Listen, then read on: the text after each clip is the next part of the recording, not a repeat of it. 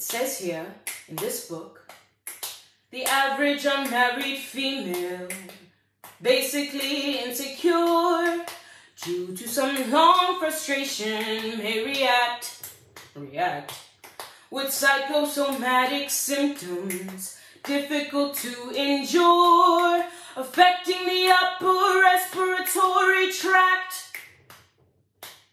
In other words, just from waiting around for that plain little band of gold, a person can develop a cold. You can spray her wherever you figure the streptococci lurk.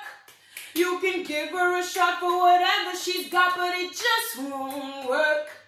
If she's tired of getting the fisheye from the hotel clerk, a person can develop a cold. It says here, the female remaining single, just in a legal sense, shows an erotic tendency. See note, chronic organic syndromes, toxic or hypertense, affecting the eyes, the ears, the nose, and throat.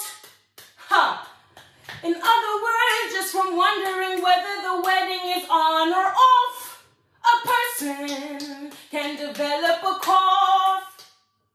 You can feed her all day with the vitamin A and the bromo fizz, but the medicine never gets anywhere near where the trouble is.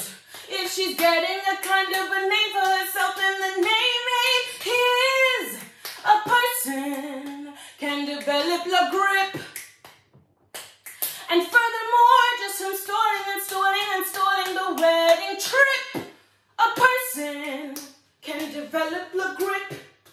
When they get on the train to Niagara and she can hear church bells chime, the compartment is air conditioned and the mood sublime.